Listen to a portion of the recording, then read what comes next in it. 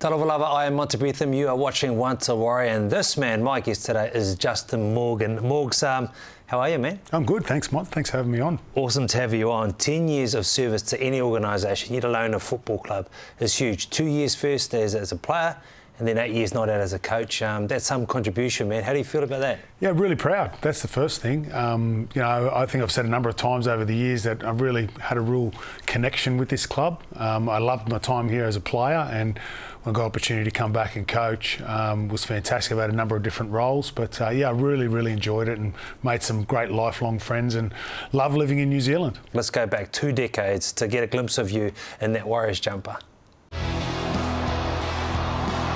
Justin Morgan. Morgan goes into Morgan's spaces. Morgan. Now it is Jones. Puts the kick in and he'll score Morgan. To Morgan. Cleary gives a pass across to Blackmore. Jones sees it open and tries to go through it. Unloads his pass. Just simply pops it up for Justin Morgan, who scores. No one there to get Justin Morgan. Morgs, mate. You came over, you had a job to do, and you did it, mate. What memories come to mind?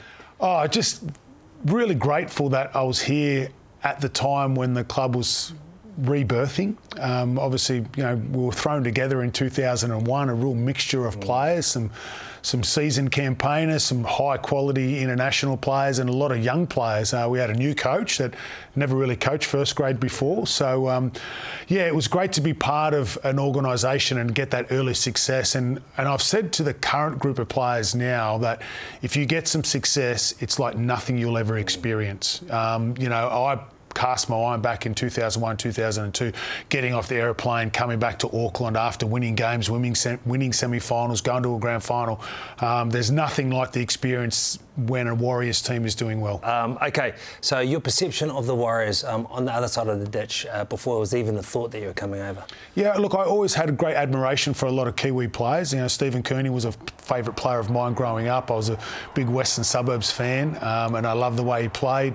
Mark Horrow, when he was at Parramatta, I was actually ball boy at Parramatta in '89. Yeah, so I always had a really good affiliation with Kiwi players, and then obviously, you know, played in Stacey Jones' debut, but I was playing for the opposition this time. So, yeah, I really enjoyed the company of the Kiwi players. And when I saw that first game in '95, and I thought, well, wouldn't it be so cool to be part of something like that? And, you know, a few years later, obviously, 100-odd games later, I got a chance to come and play here. So I was very grateful for that. Let's go back to that debut game for Stacey Jones. I mean, you scored the first points. 4 points. What happened after that? Yeah, we didn't score any after that. So we got beat 40. I think it was 40-4. So I always kept telling him that I launched his career. You know what I mean? Because we played so poorly, he came on, starred, and he's gone on to be a Hall of Famer and you know, one of the greatest of all, if the greatest of all time, in my opinion. Yeah. Was he on the tip sheet? Did you know much about him? Did you expect him to be such a superstar?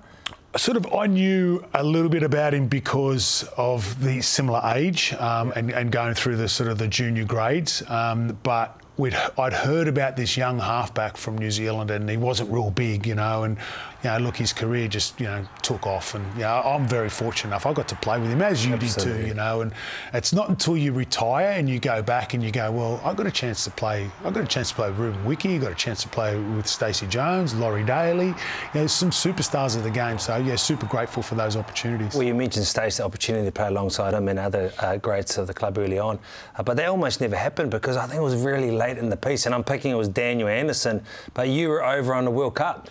Yeah, I was playing for Wales, the World Cup, so that was a great experience. And then Daniel rang me. I'd known Daniel from school days. He'd coached me at school, and he'd coached reserve grade at Parramatta when I was still at Parramatta. And he rang me when I was at the World Cup. I was umming and ahhing about staying at Canberra, and said, "Mate, I've got an opportunity to go to the Warriors. Would you like to come over?" And I just jumped at it because of those reasons that I already mentioned about.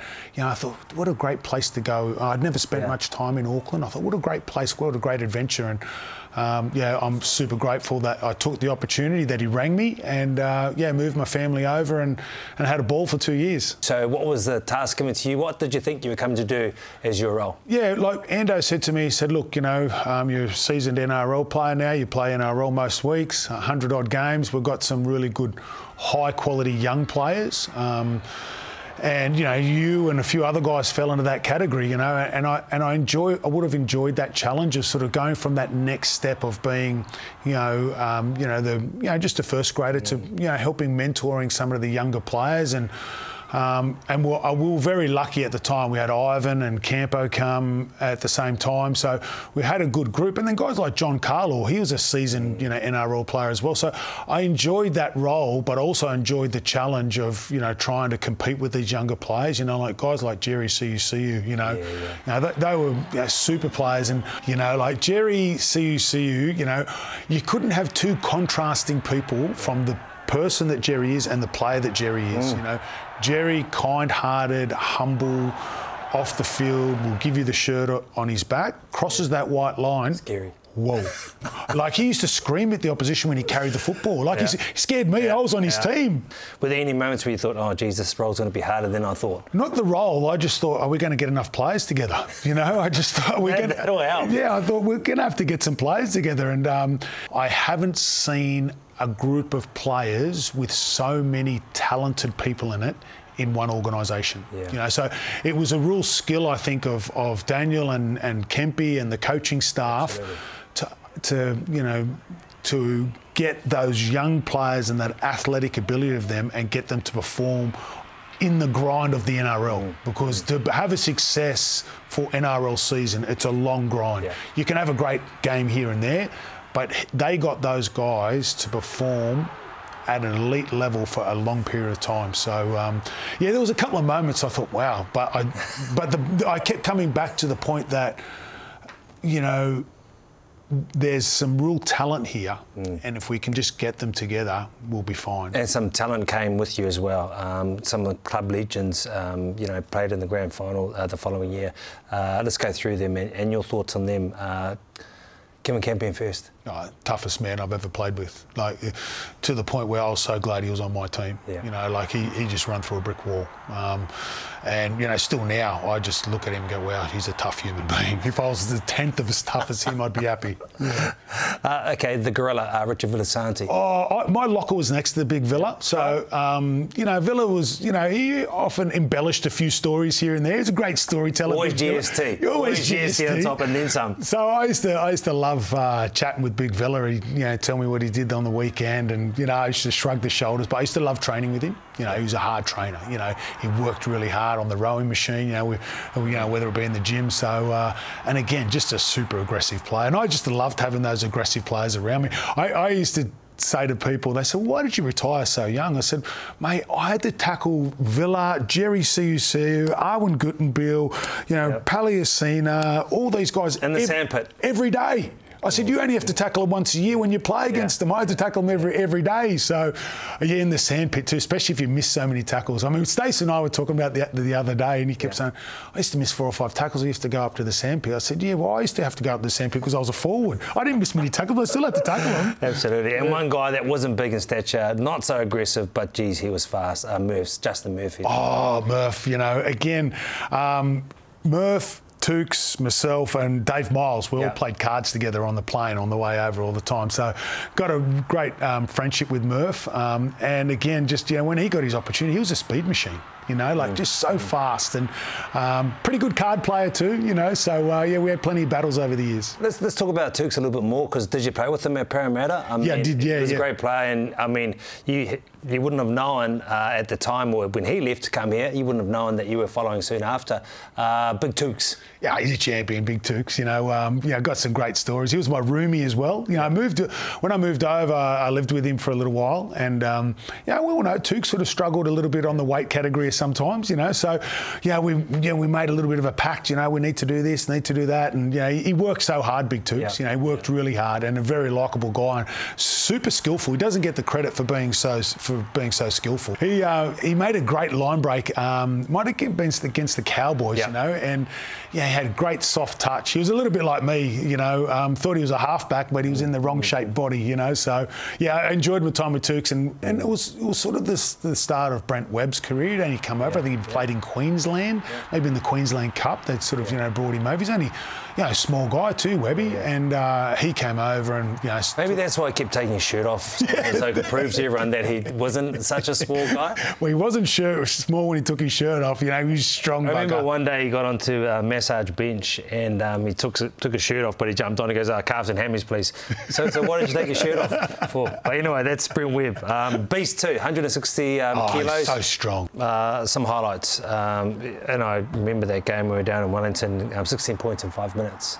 And, you know, some could say it was because of your great run behind the back of the ruck and coming through with that line break, mate. What do you remember of that at that moment in that game? And just that's what the team could do, right? They could just back themselves and come from anywhere. Well, that's what we did, didn't we? And I think that was a great characteristic of the team, that wouldn't matter what the scoreline was, we believed that we could win. You know, because we had so many high-quality players. I remember I used to say to, you know, jokingly to some people, if we're behind, just pass the ball to Ali and then he'll pass it to Toops and we'll score. Do you know what I mean? Yeah. So it might have been Richie Blackmore that played the ball, but it was a fast play the ball, so I got a little bit of ruck speed. I didn't make many line breaks, and I always joke with Stace now, because I think Stace, we ended up having a draw. And I said, mate, that could have been my moment of glory. Like, I couldn't have made the back page of a paper ever. He's still angry at Logan, because as soon as that try was scored, that's right. Logan's went over him straight and goes, Stace, take your time. Take your time. And what do? Yeah. You get in that situation. Not that he would have been thinking about that, but it was a tired game, and that's what happened. That first year, 2001, from a coach's point of view now, from having been on the ground, being a big, vital part of the team, what do you think was the key in us getting to that 2001 final series? I think it was the camaraderie that we had to naturally build. I think everybody that came to the club in 2001, whether they were a seasoned, you know, international, and there was a few of those, you know, but everybody had a little bit of a point to prove. You know, those younger players, you know, myself, you know, I wanted to go on and continue on. I played 100 games. I wanted to, you know, get to that next level.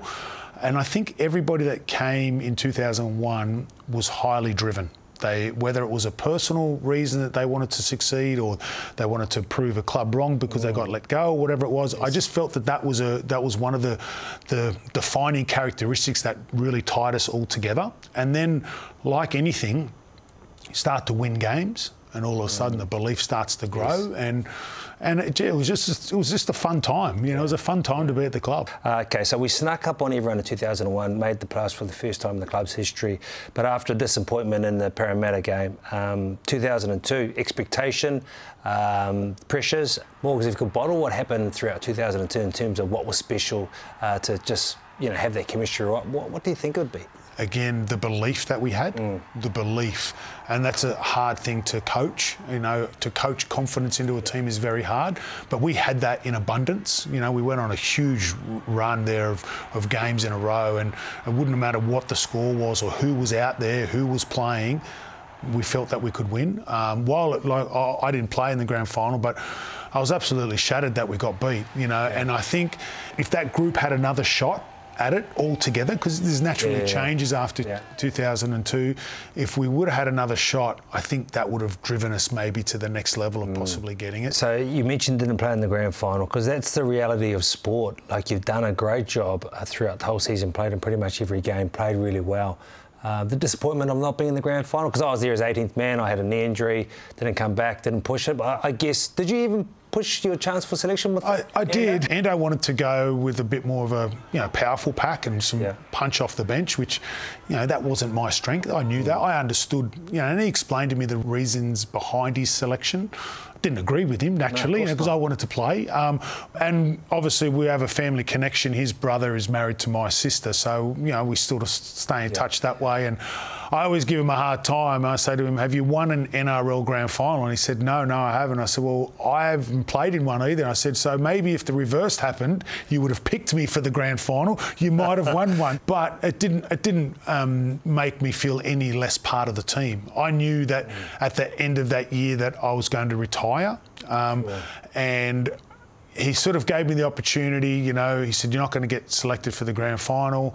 You know, you can be in and around the team, which I was.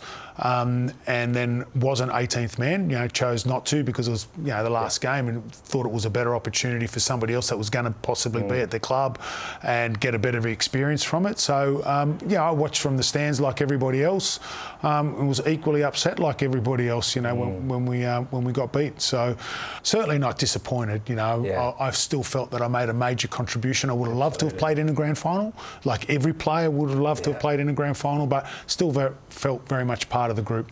What was across those 2 years your favourite games as a player? Again, I didn't play, but the Sharks playoff game, you know, which was a massive game for the club, and any time that we played the Broncos. You know, I don't know. I always felt that because the Broncos was the first game that we played as a club, I thought we always seemed to lift ourselves a little bit for those games, and they were still, you know, at that time a superstar club. We just loved playing against them, and I put that down to also Daniel Anderson, because like he'd get to us and he'd say we knew that they were the yardstick, but he always used to say that they're old and they're over the hill and you got to show them, but they weren't very old and they weren't over the hill, but they were still the pinnacle. So you know, maybe before his time in terms of getting in that top 2 inches. Yeah, you're 100% right. You've got to instill belief. You know, in your team, you have to make them believe that they're good enough to beat whoever you put in front of them. And I think that was the biggest thing. And there was a sort of I suppose a bit of a light bulb moment for me with coaching. I initially thought coaching was about knowledge and having the most knowledge and, you know, having the best plays and all that type of thing. But I learnt very quickly that it wasn't about that. It was about instilling belief in your team and your players, and also getting the best out of your players. The players that you loved throughout those 2 years that you'd love to coach, and why you loved them? Look, I think I would have loved to have coached Ali Lawatiti, just to have that weapon of player, you know, and he was just so relaxed, you know, like he's just so cruisy through training, cruisy through life, you know, and I just would have loved to have been able to, you know, have that player. Francis Melly's another player I would have loved to have coached. I really admired him, like when I played with him, but then he went to the Super League with Daniel St. Helens and absolutely killed it over there. And again, I just felt as though that what he did on the field was quite infectious to everybody else when he made one of those big runs or big hit or something like that. I didn't think you were going to be a coach. I knew you always had the ability and you could talk. That was great. Did you think you were going to be a coach early on? Was it in your thought process? Not really, to be honest, Mons. I didn't know what I wanted to do. The way my coaching came about, I knew I was retiring, so I just sent out a blanket email to a lot of people saying, look, I'm looking for opportunity, people that know me. And Taz Batiri got in contact with me and said, look, Toulouse are looking for a player coach in France. Then when I spoke to Daniel about it, Daniel said, man, I think, you know, you communicate quite well, you've got a reasonable knowledge of the game, just give it a go. And a little bit like I said earlier, I thought, well, if I'm going to give it a go, I might as well just jump feet first, straight in, bang, see if I'm any good at it, go to a foreign country where I don't speak the language, work with players that aren't elite, and see, and if you still love it at the end of that, maybe it's a career for you. And I got over there, I started playing, I realised I retired because I didn't like playing anymore.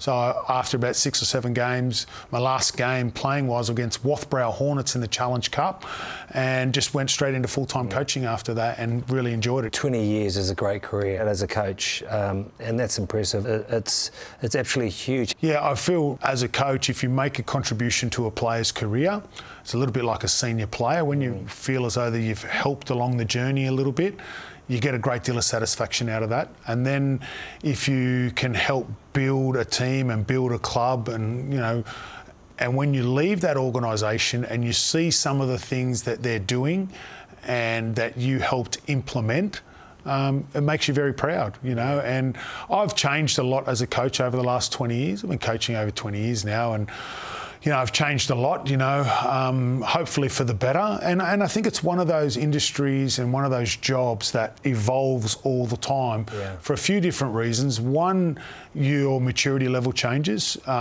experiences change you as well. Winning and losing changes you as a human, but also the people that you coach change. You know, the personality of players now is very different to what it was 10 years ago, and a hell of a lot different to what it was 20 years ago. And you have to adapt to that. You know, if I was to try to coach now like I coached 20 years ago, you know, it just wouldn't be effective. You know, and likewise, hopefully I'm still coaching in another 10 years' time, that, you know, that I evolve and develop and continue to grow as a coach, you know. And you can only do that when you work with other high-quality coaches and players, and I've been fortunate enough to do that. Relationship with Webby, I mean, you had him underneath you in a great career, 178 games for Hull KR, then you came back as assistants to New Zealand Warriors. How did you come home, and how did you find that process of you both being assistants in the Warriors jumpers? Yeah, it was, I always had a huge amount of time for Webby. When he first came over to the UK, I was coaching his brother, and his brother said, "Oh, look, Andrew wants to do some coaching.